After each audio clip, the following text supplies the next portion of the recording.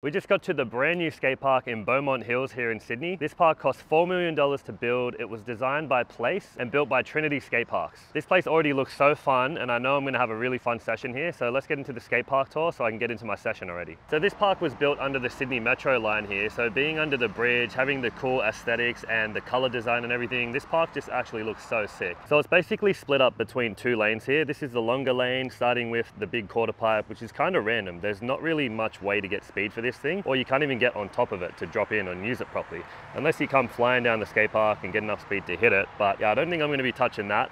But this looks like my section right here. Nice long flat ledge, nice long flat bar, manual pad, slappy curbs, A-frame section with a bank to ledge on the top of the back there. And then the smaller lane over here has a cool pyramid hip. There's a curb on top of the bank. This section looks pretty fun here too. So it's like a wally ledge on top. That rainbow rail looks cool. It's like a slappy rainbow rail. Slappy curb on the side also looks really fun. Quarter pipe at the end there. So there's a lot of things here. It's pretty diverse for all types of skateboarding. That slappy curb in the middle looks so sick and so fun to skate. And I like the uniqueness of the A-frame rail here, where they've got like quarter pipes on the side of it. So it's not just a rail, you can hit the side and ride up to rail as well. And there's a bit of a hip here, I just realized, on the quarter pipes here. So that is the main section of the skate park here, your more traditional style. But at the back of the grounds here, they've added a pump track as well, which looks really fun. There's some humps here, a cool little quarter wave, and then that leads into the pump track over there. And then you've got like your typical basketball court section and seated area around here. So this park spans like a pretty wide area, and it's so sick to be under the bridge here. So if it's too hot, you can skate like under the shade, or if it's raining a bit, at least you can skate like the undercover section. So that is the whole skate park. It looks pretty sick to me. I'll get a trick on every obstacle here so you guys can see how it all flows. And then I'll talk about the positives and the negatives, but I've already heard a lot of negatives about this park. I've already found one big one, which is there's no parking here. I had to park all the way over at the shops there and then cross the road to get here, which isn't a big deal, but there's no actual parking for the skate park. But let's get into skating every obstacle, and then I'll talk more about everything here.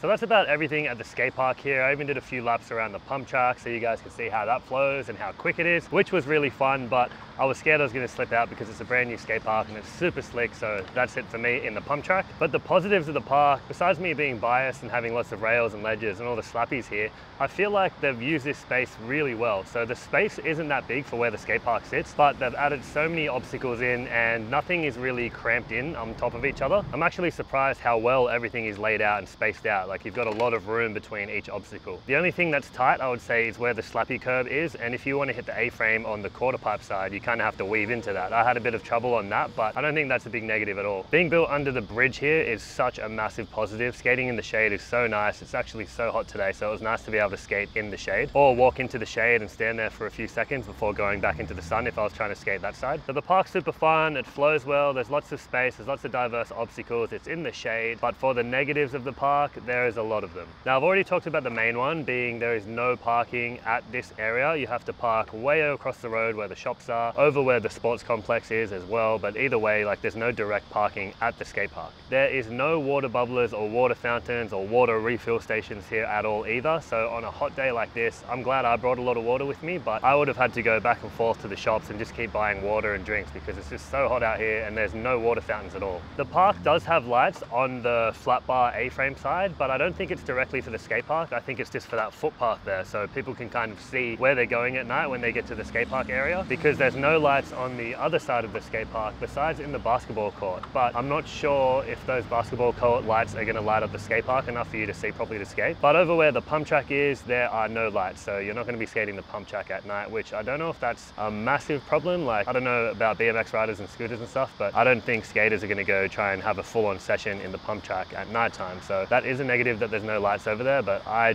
personally don't care about that because I'm not going to skate the pump track anyway. Another negative is what skate parks always do, and I don't know why they keep doing it, but it's putting wood chips and bark all around the skate park. I get that the landscaping looks nice and they're trying to make it aesthetic and a nice kind of looking area, but wood chips are not the way. They're already spread out all over the skate park. Your wheels hit them and you just stop and go flying. So I know nothing about landscaping and gardening and stuff, so maybe it's cheaper for them to use that, but surely there's something else they can use, because every time they put it at the skate park, it just goes everywhere and no one ever learns that. Now for the skate park, there aren't a lot of negatives that are actually at the skate park. My only main one would be, like I already said, it's kind of tight if you want to hit that quarter pipe to A-frame, but I don't think that's a big drama at all. My only problem is the A-frame kicker shoots you up way too high for how low the rail and the ledge is. I actually didn't even want to skate the rail out of the A-frame kicker because it just shoots you up too high, and I hate ollieing down into a trick. I'd rather ollie up and meet the grind rather than ollieing down, because if you slip out and miss, you're already on the downwards path. So it's a lot more dangerous for me skating lower stuff like that. But that's just my personal preference. I would prefer the rail and ledge to be higher. Since the kicker is there to get you up there, it doesn't have to be so low. You can afford to put that kind of stuff higher because the kicker is going to help you get up there. So if I'm being picky, that's the only bad thing I have to say about the actual skate park design. The rest of the negatives here are bad, but they don't have a lot to do with how the skate park flows or how it designs. So the skate park is pretty perfect, to me anyway. Now I know Kellyville station is only 2 minutes up the road there. I drove past it on my way here and it was super close. So if you guys aren't driving, it might be a good idea to get the train to Kellyville station, and you can either ride down here or catch the bus, because all of the bus lanes are right here next to the skate park. But if you guys are driving, make sure you do a bit of research on where to park. I would say go to the McDonald's or Ettamogah Pub. I'm looking at it right now, it's just across the road. So that's where I parked, and I just crossed at the lights there and rode down. But definitely bring your own drinks, bring a lot of water, because there's no water fountains here at all. And this might be the only skate park I've been to that doesn't have any water bubblers. So the park's super fun, I really like it. The negatives of the park don't really outweigh the positives of the skate park itself. So I'm definitely going to come back here. I had to cut the session short because I need to get out of here, but I definitely want to come back here ASAP and have a proper session. If you like this video and you like how this park looks, check out my Miranda skate park review right here, because that was also designed by Place as well, and that skate park is amazing. So check that video out, let me know which skate park you want me to do next, and I'll see you guys in the next one.